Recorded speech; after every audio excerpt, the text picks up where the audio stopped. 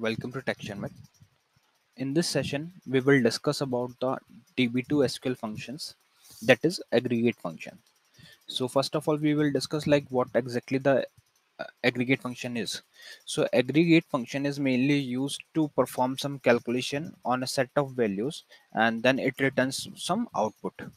So for the demonstration of same, I have created one pref or file and I have stored some data in it. So we will use that PF or file to demonstrate the aggregate functions.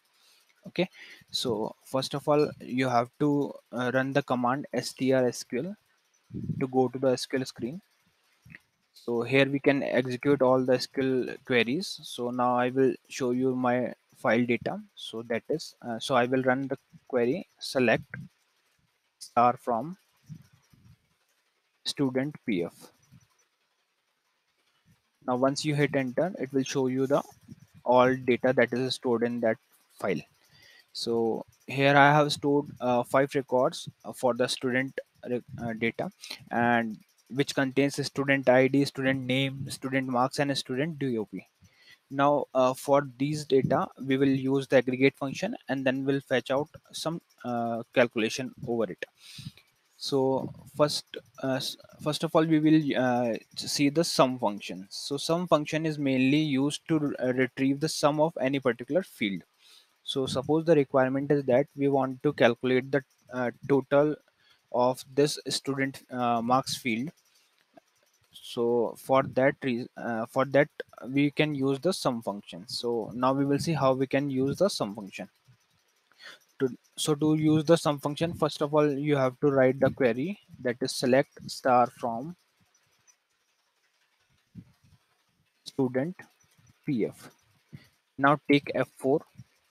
Now go to the select fields and take F4 again, and from here if you press F11, it will show you the text of all those fields. So you can select that particular field on which you want to perform the calculation. So for now we will perform the calculation on student marks. So just write 1 and then hit enter. Okay, now remove the asterisk, and here we can write the function that is sum and then bracket, and then close this field into bracket, and once you hit enter, it will give you the sum of the entire field. So it here we can see that it returns 1600. That is the sum of all the marks that we have calculated.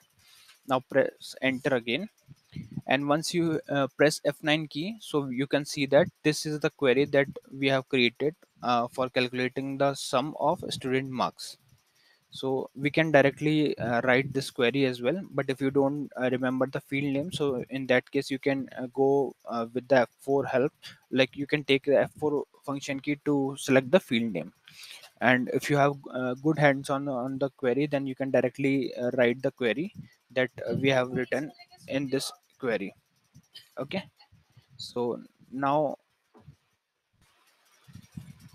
okay, so now suppose if you want to display this data with any specific name, so what we can do, we can give the alias name to these field or these data by writing as, and then the name that you want to give this field. So that is total marks. Now hit enter. So we can see that now it is displaying the verbiage as total marks for the total number we got from the sum functions. So and also if you don't write as here, then it will also it will automatically consider it as a alias name and give the same result. So that's how we can use the sum aggregate function to fetch the sum of any particular field or any particular data. So that's how we utilize the aggregate function. In the upcoming session, we will discuss few more aggregate functions. So thank you for watching Tech Sharmit.